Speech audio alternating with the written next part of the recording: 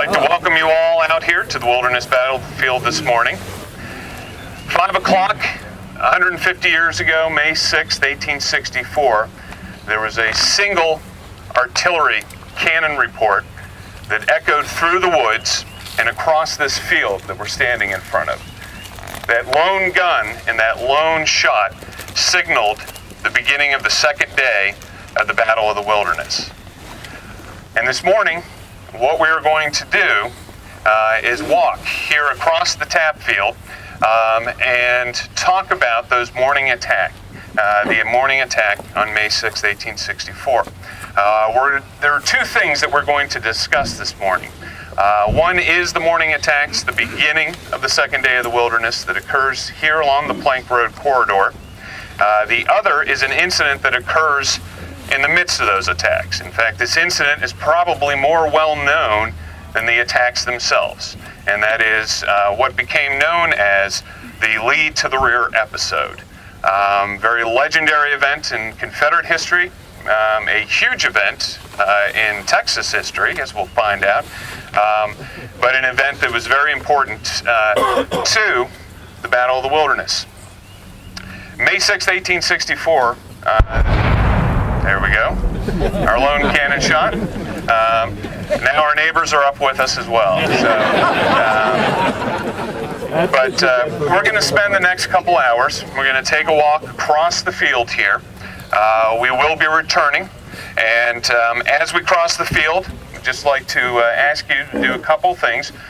First of all, follow myself as well as Frank O'Reilly. We will be leading the tour. The ground, as this field is full of gopher holes and full of large holes and small ones, so watch your footing. Fortunately, daylight has arrived and we can see better. We will be crossing through some Confederate earthworks directly in front of us. Please do not walk over those mounds. There is a small opening in there. We may have to move through two abreast or single file, but we'll get through. So please stay and cross through the earthworks at that gap. But we're going to cover probably about a mile, maybe a mile and a half at the most of walking, making a few stops along the way. As I said, we're going to begin the day's activities here at the park, focusing on the morning attacks here along the Orange Plank corridor. May 5th, the previous day, for those of you who went on our programs yesterday, May 5th, the battle here at the Wilderness had focused at these two locations, the Plank Road corridor, just to our south, as well as the Orange Turnpike, about 2 or 3 miles off to our north. When the fighting ended that day, Lee and Grant had grappled, had locked horns, but neither side could really claim any sort of advantage over the other. For Ulysses S. Grant and the Union Army, Grant sitting down that evening with his command staff, his officers. For Grant, the fighting on May 5th was little more than a prelude to May 6th. May 6th was the day of heavy fighting. May 6th was going to be Grant's day on the battlefield. That's how Grant viewed it. May 5th was getting into position. The fighting here on May 6th, as we're going to discuss this morning, in Grant's mind, was the day in which the battle would really be fought. So we're going to talk about that. As I said, we're also going to talk about Robert E. Lee and the famous Lee to the Rear episode, in which Lee rode close into battle, riding behind a brigade of Texans and a regiment from Arkansas as he tried to follow them and push them into battle. The fighting here at the Widow Tapp farm the battle was in the balance early in the morning on May 6th. If Grant was attempting to destroy Robert E. Lee's army, if he was attempting to neutralize it, he came very close here in this field 150 years ago this morning. Came very close to totally and critically manhandling half of Robert E. Lee's army. And so Lee's presence on the battlefield that morning, his presence almost literally on the line of fire, is one that has gone down in history as a legendary event. And we're going to talk about what that meant for Robert E. Lee to be out here that morning and be on the firing line essentially itself. In the spring of 1864, the Confederates, the Army of Northern Virginia, Lee's army, were very positive. Morale was high. There was no sense that the war, after 3 years, was going against them necessarily. They still believed that they had the ability to win this war. In fact, a Georgia soldier writing before the campaign opened, he said, "This is to be the big fight, the fight that is to restore peace to our land, or to be our everlasting ruin." They were looking at 1864 as being the decision. They were either going to win or they were going to lose. And in their mind, they felt they were going to lose. A Texan may have been on this field on the morning of May 6th, said, "We are still flushed with the pleasing anticipation that this summer will cast the die for our great deliverance from Yankee tyranny."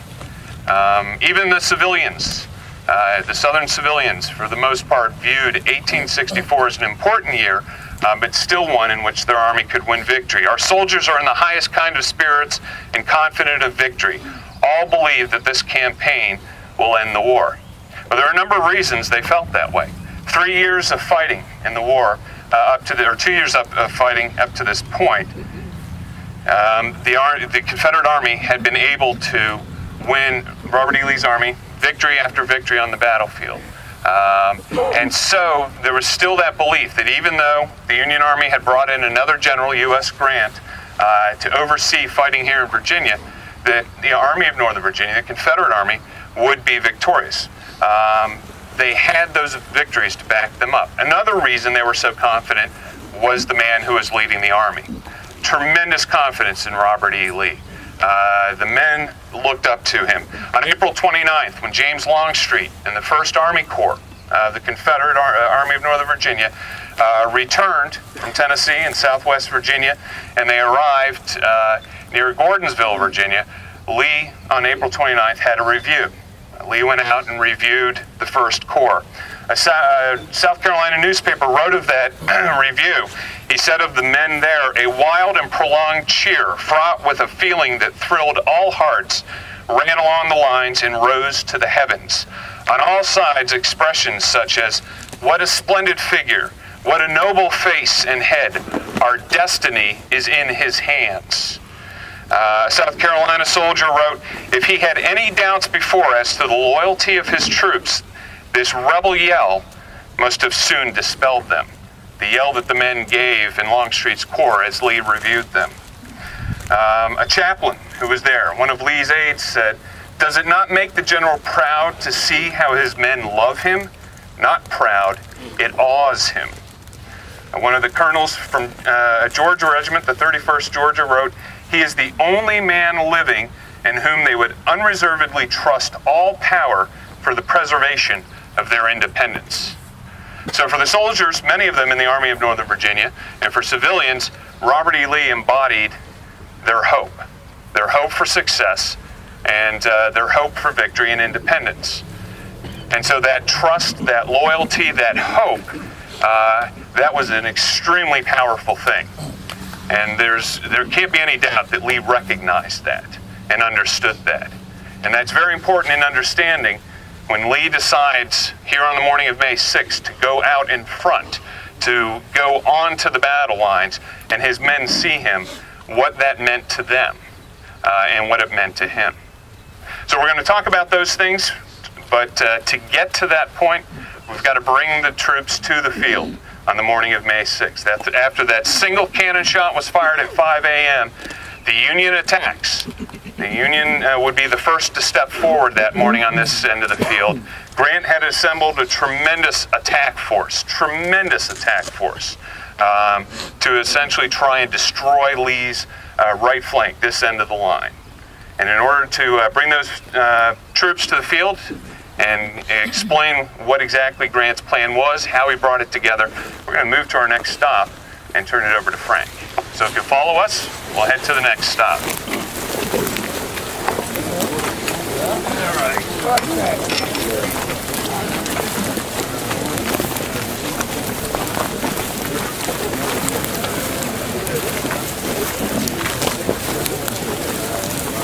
Morning. Morning. And happy anniversary.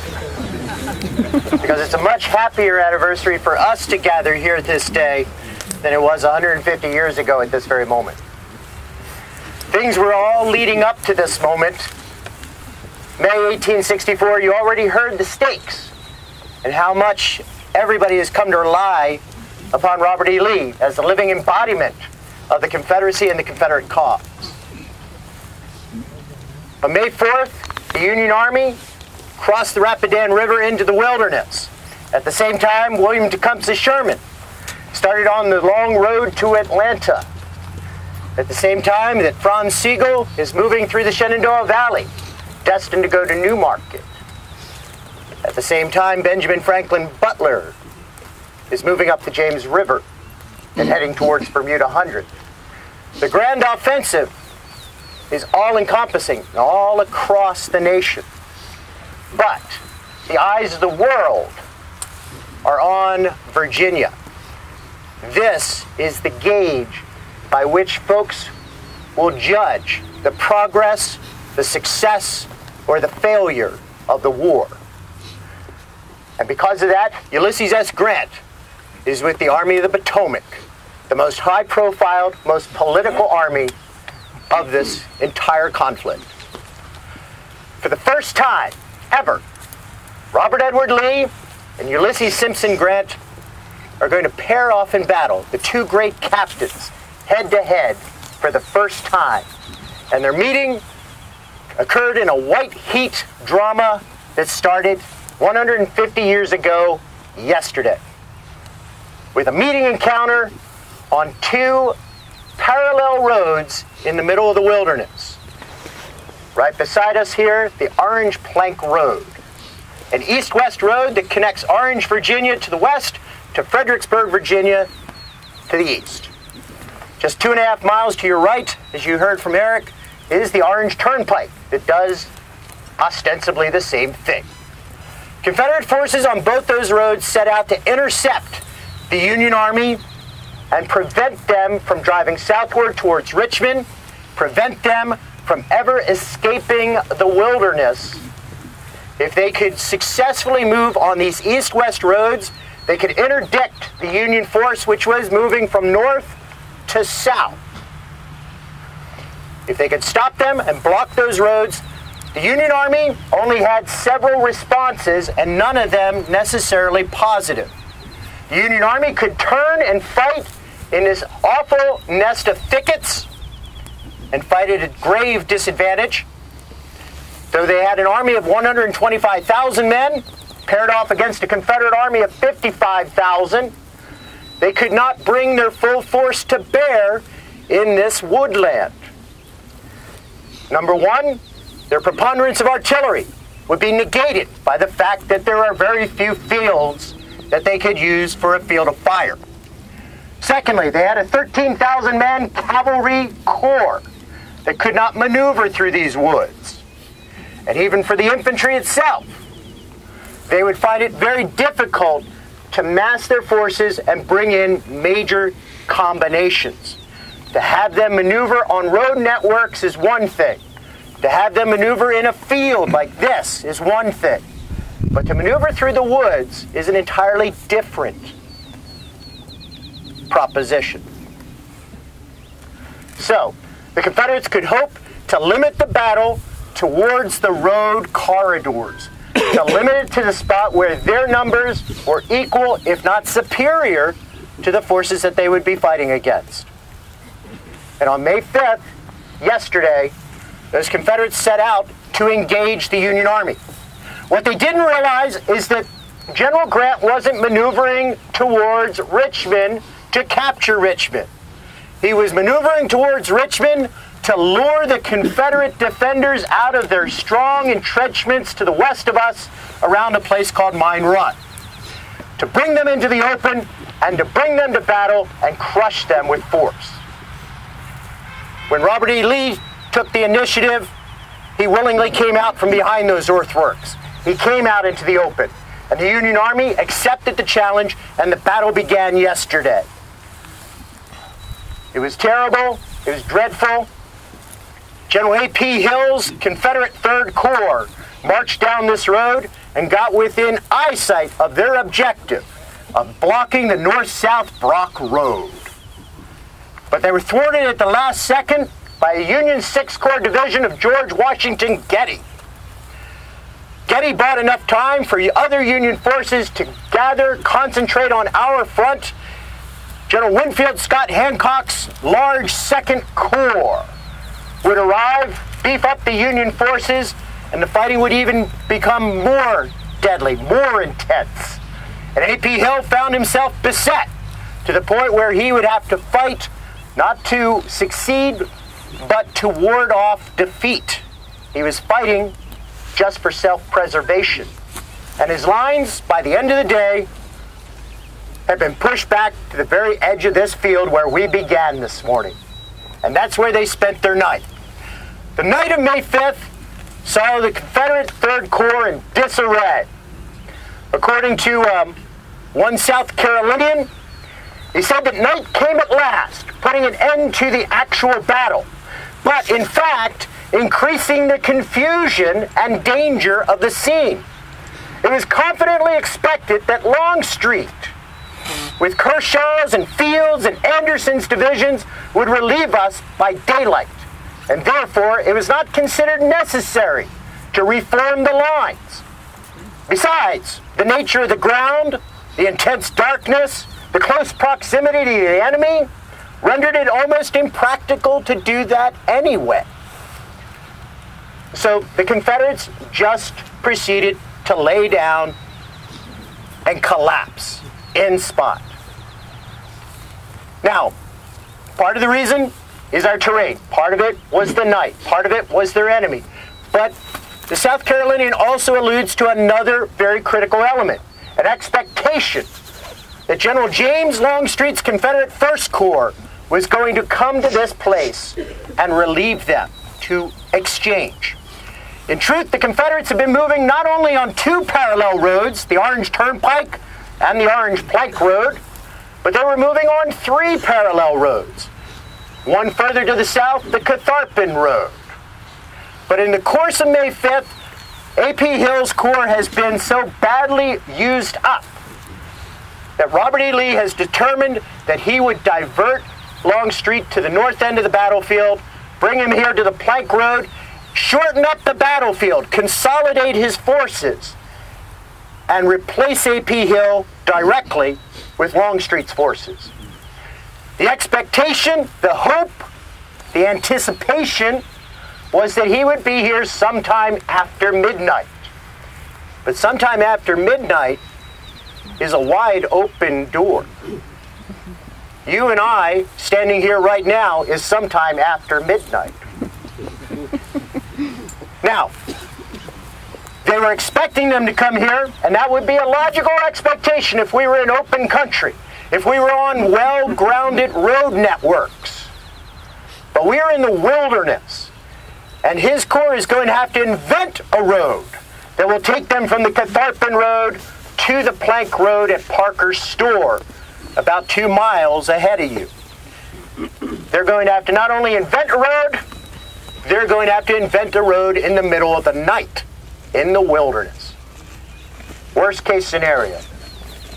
Now, if we're looking at this from Robert E. Lee's standpoint, we're not only consolidating our lines in anticipation of more fighting on May 6th, but we are putting the fresh troops on this sector of the line. We are beefing up this end of the line. Robert E. Lee anticipates that May 6th will be a day not of defense, but offense. And that the trigger of this would be James Longstreet, who would be leading this attack to a decisive conclusion. Across the way, the Union High Command is also planning on the evening of May 5th in anticipation of this morning. As far as they are concerned, Ulysses S. Grant, the nominal commander of the Army of the Potomac, George Gordon Meade, and the Corps commanders gathered around Elwood as they discussed their day's events and experiences. They realized that the fighting to the north of us, along the turnpike, around Saunders Field, has turned into a bloody stalemate. The lines are static. The Federals cannot push forward, nor can the Confederates. But on the southern end of the battlefield where Hancock was located, he had been at the Brock Road and had pushed the Confederates back almost 1.5 miles to 2 miles. This was a front that promised some success. In comparison to the north end of the battlefield, this was the place that the Federal Army could sense an opportunity. So they too were planning to launch an offensive on the southern end of the field. They were looking at attacking right down the length of the Plank Road with the Union 2nd Corps. It was going to be reinforced by George Washington Getty's division of the 6th Corps. And coming out of the north, heading at us almost at a 90-degree angle, would be James Wadsworth's division of the 5th Corps. And as this battle proceeds, it would be reinforced by an entire Army Corps, the 9th Corps, under Ambrose Everett Burnside. So if you think about this Union plan, it encompasses 2 entire Army Corps and elements of 2 other Army Corps, and in truth, elements of every single Army Corps on the battlefield. That is a massive assault that, if they were able to pull it together, would make Pickett's charge look like a Sunday school picnic. And unlike Pickett's charge, they're not going to be doing it across grasslands. They're going to be doing it in the wilderness. They're not all going from point A to point B, but they are starting at divergent points, and all of them are going to meet at one point, the point of contact, the point of battle. That is one of the trickiest propositions to put out in a military world at any time, even today. But to do it in the 1860s, and to do it in the woods, and to do it at 5 o'clock in the morning is bold and daring at its extreme. But the Union High Command want to get a jump start. They want to get this thing going. They want to be the actors and make Robert E. Lee the reactor. Fully aware that if you leave Lee to his own devices, he will seize the initiative. And so we have 2 offensive commanders who have spent the night planning for this. The only people that haven't planned for this is A.P. Hill and his Confederate 3rd Corps. Those men were exhausted. They were in disarray. And in truth, they were not prepared to fight any further. At one point, one of the division commanders, Harry Heath, came back here to talk to General A.P. Hill. As they met in this field, it was interesting what transpired. According to General Heath, A.P. Hill was glowing in praise for him. He said at this point, "Your division has done splendidly today. Its magnificent fighting is the theme of the entire Army." And he was content to leave it at that. But Heath was not. Heath explained in answer, yes, the division has done splendid fighting, but we have other matters to attend to just now. We can't rest on our laurels. The battle is still in our midst. And as he explained, the troops are completely mixed up out here. There are 2 Confederate divisions, under Harry Heath himself, and also under Cadmus Marcellus Wilcox, one of the brilliant names of the Confederate Army. Just rolls. Their 2 divisions are inextricably mixed. Their units are all over the place. And as he wanted to explain at this moment, he said, "Let me take one side of the road and form a line of battle, and Wilcox take the other side and do the same. We are so mixed and lying at every conceivable angle that we cannot fire a shot without firing into each other. A skirmish line could drive both my division and Wilcox's, situated as we are right now. We certainly will be attacked in the morning." So this is a good anticipation of what is going on, and it's a good assessment of what's happening here around the edge of Widow Tapp's before dawn. A.P. Hill doesn't share that interest. A.P. Hill's answer is that General Lee's orders were to let the men rest as they were. And that General Longstreet would be up by or soon after midnight and would form in the rear of the line before daylight, which would mean that they were anticipating that they would form up right where we are right now. And then that Confederate line below us would fall back behind them and go into reserve, and the front line of the Confederates, the jump-off spot for their new offense, would be right where we're standing. So, Harry Heath didn't feel comfortable about that. In fact, he's going to visit this field no less than 3 times that night to appeal, to straighten out the line, to separate the commands, to entrench. And every time he was told, it's not a problem, Longstreet will be up. It's Longstreet's problem. It's very short-sighted because even if the 3rd Corps was going to be relieved and 1st Corps was going to take the front, it would behoove the 3rd Corps for their own defense to have an insurance policy until that moment. It would also behoove the 1st Corps to inherit a line that's already established. But in truth, A.P. Hill is a very sick and distracted man at this point, and this is not his finest hour.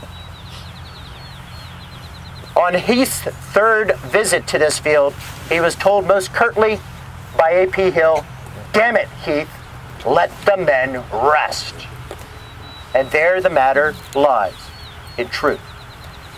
150 years ago, right now, this moment, the sound of gunfire and cannon permeate everything around you. But it is not the sound of Longstreet. It is the sound of Hancock. Because dawn is coming, and Longstreet is not here. But Hancock is. And that is where everything hangs in the balance at this moment. So as we survey our area, we look at where we are and what's going to transpire here. We should familiarize ourselves with our ground, with our setting, to understand the great acts that are going to occur here on this stage. And with that, I'm going to turn this over to Eric, and we're going to move on out towards the widow Tapp's homestead.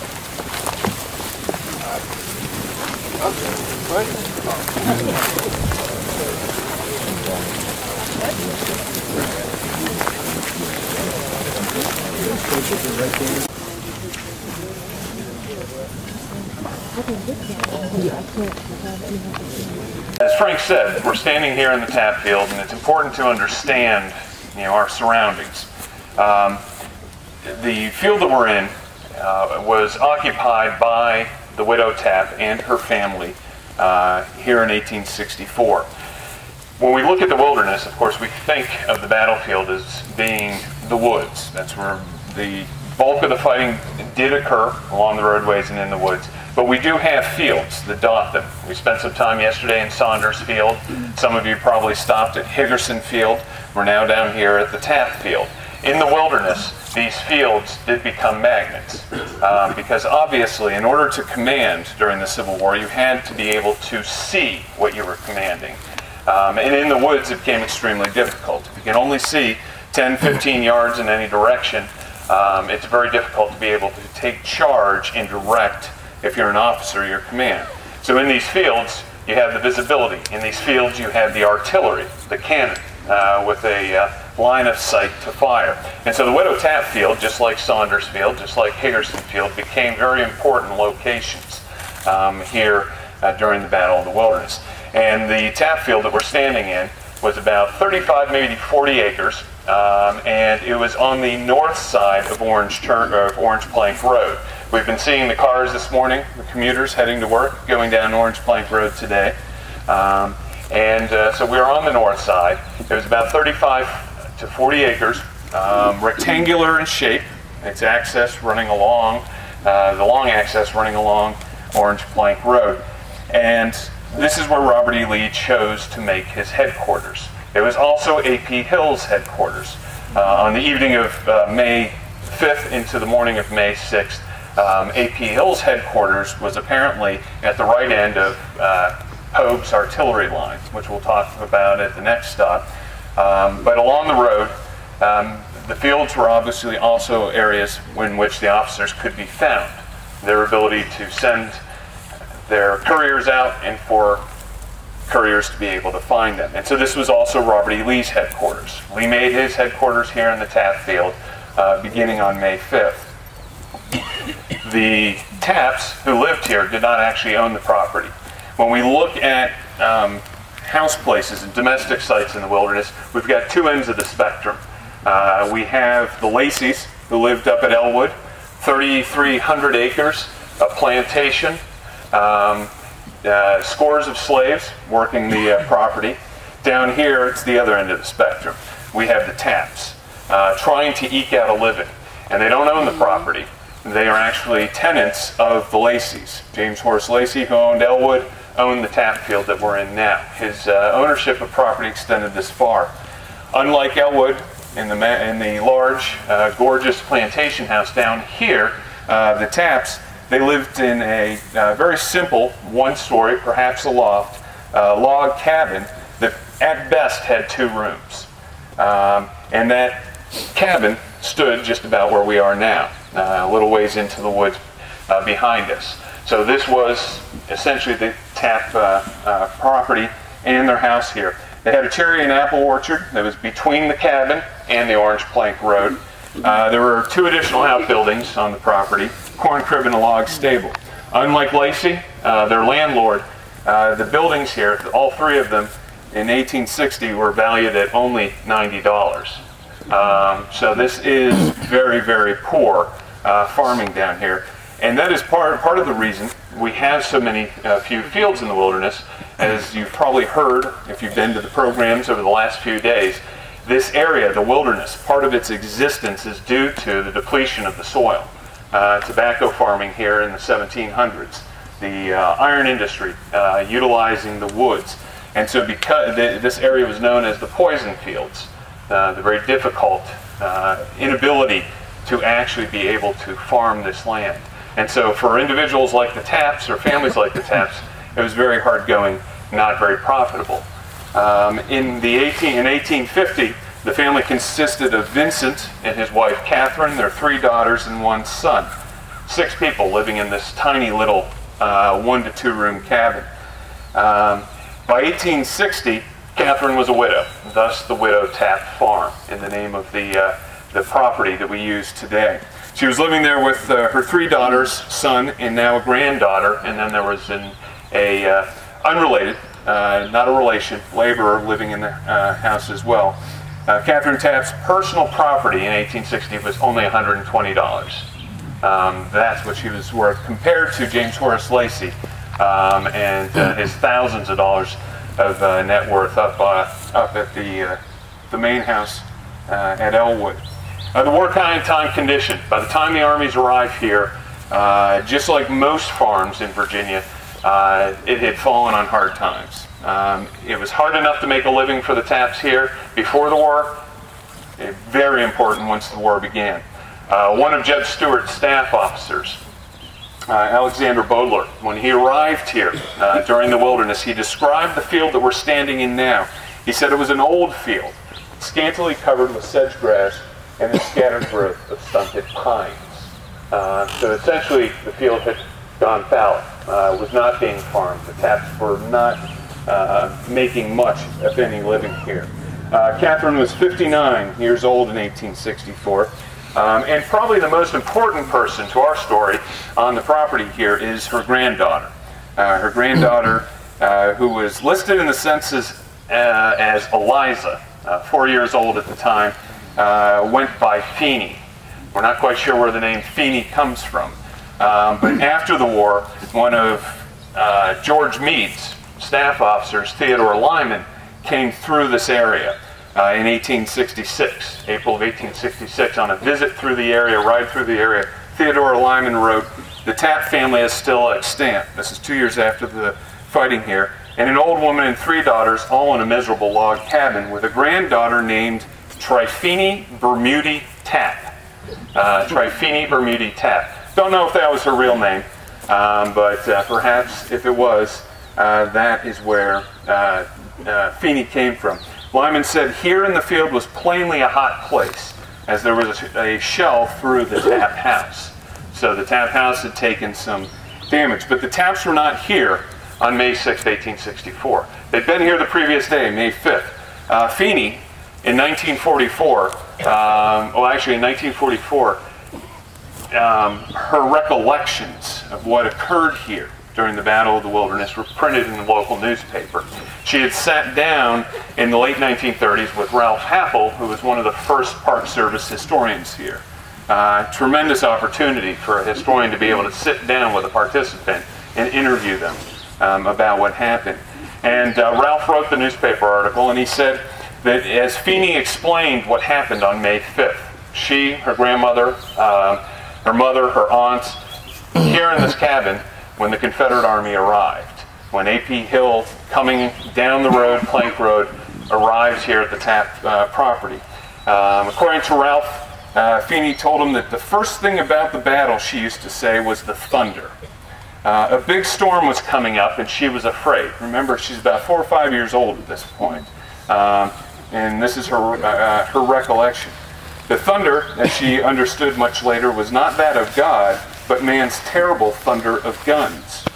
The next thing was the sight of large men in gray, presumably A.P. Hill and his staff, who suggested that a battle was imminent and the Tapp family leave at once for the rear.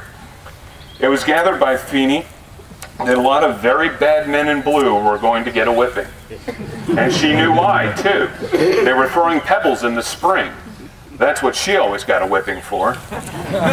As the women, Feeney, her mother, and grandmother, hurried westward on the Plank Road to the rear in safety, the storm that Feeney feared broke. Large drops hit the road and dust spurted up the way it does when the first raindrops fall before the ground gets wet.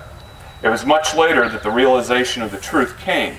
The drops were mini balls from the muskets of the Yankee soldiers, a veritable rain of death through which the women safely passed to a haven at the Pulliam place near Parker's store. So the Feeney and her family, her widowed grandmother, her mother, are here when A.P. Hill arrives on May 5th, 1864, and they're being hustled to the rear, ordered out of danger.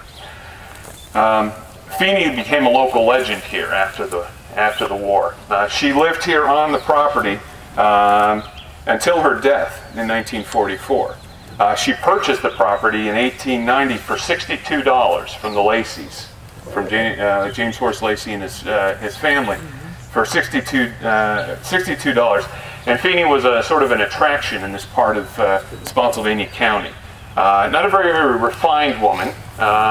According to those who came to visit, and I was fortunate to talk to somebody who actually would tour the battlefields in the 1930s and 40s and came here and would meet Feeney. She would tell stories of the battle. But in exchange for her stories, she accepted as payment 2 tins of Prince Albert tobacco and a brand new corn cob pipe. So that was Feeney's payment for telling stories, was tobacco and a new corn cob pipe. Interestingly enough, in the 1930s, Feeney was arrested here. She was fined $50 for selling alcohol to the local Civilian Conservation Corps boys who were here, and her still was confiscated. So Feeney, who had survived the battle here, had hustled off the property, was producing alcohol here in the 1930s and was arrested for it. But she died in 1944, but we do have recollections of her recollections of what occurred. But this was a very dangerous place, the Tapp Field. Not only on May 6th, as Frank has described, the Union attacks are coming forward. They're going to be pushing on toward the field here. This is Robert E. Lee, A.P. Hill's headquarters here on the Tapp farm. But the previous day, May 5th, it was an extremely dangerous place for Robert E. Lee. He had established his headquarters here upon arriving, and it was here that, according to those who witnessed it and were participants to it, Lee, along with A.P. Hill and Jeb Stewart, almost were captured here on the Widow Tapp farm. As they arrived, they had pulled off the road and apparently under the shade of an orchard tree were resting somewhere on the field. Colonel William H. Palmer of A.P. Hill's staff wrote about what had happened. It was Lee, Hill, William Nelson Pendleton, Chief of Artillery, and Jeb Stuart having this conference under a tree. Palmer said that suddenly a force of the enemy in skirmishing order came out of the woods on the left, presumably off to the north, coming out of the woods on the left. General Lee walked rapidly off toward Heath's troops, presumably heading toward the road, calling for Colonel Taylor, his adjutant general. General Stuart stood up and looked the danger squarely in the face. General Hill remained as he was. We were within pistol shot when, to our surprise, the federal officer gave the command right about and disappeared into the timber, as much alarmed at finding himself in the presence of Confederate troops as we were at their unexpected appearance. Alexander Bodler, who was here, wrote another description of what had happened, the encounter or near confrontation between Lee and his generals and these Union soldiers who ventured out of the woods. Bodler said, who had been napping after they pulled off the road. He's one of Stuart's staff members. He had laid down apparently under the tree. How long I had been napping, I know not. Perhaps not more than 10 minutes, when I was startled by the sound of horses galloping past me. And on rising, I saw all the generals in full flight from the field, followed by their respective staffs and officers. General Lee was galloping toward the wood, and A.P. Hill on foot was running in the same direction.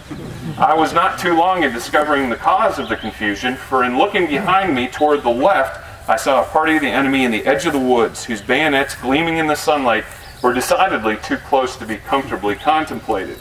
And to make matters worse, my horse, having disengaged his bridle rein from the bush to which I had carelessly hitched it, had strayed some little distance from me, and in the direction of the intrusive Yankees, where he was standing ready to dash off after the rest of the party and leave me in the lurch. So cautiously, keeping my horse between myself and the enemy, and speaking to him as gently as I approached, he allowed me to take hold of the dangling rein, and I leaped into the saddle and galloped off. If they, referring to the Yankees, if they had known that General Lee and several of his chief commanders were within 200 yards of them and utterly unprotected, they could, with one volley, have done irreparable injury to the Confederacy. So two different accounts, but nonetheless, Lee, Hill, Pendleton, staff members, Jeb Stuart, gathering here in the Widow Tapp field on May 5th, and Union troops had filtered into the field to the north, and who knows, potentially could have bagged the commanding general of the Army of Northern Virginia. So that was perhaps an omen for what would happen the next day, May 6th, that this was a dangerous place for Robert E. Lee, and this would be a dangerous place. And that danger is going to be more troops, federal troops, a day later, who are going to spill out into this field, and Lee finds himself staring face to face with the federal enemy on the battlefield. So with that, if you follow us, we'll head on to the next stop, and we'll bring the Federals to the field and the Confederate response.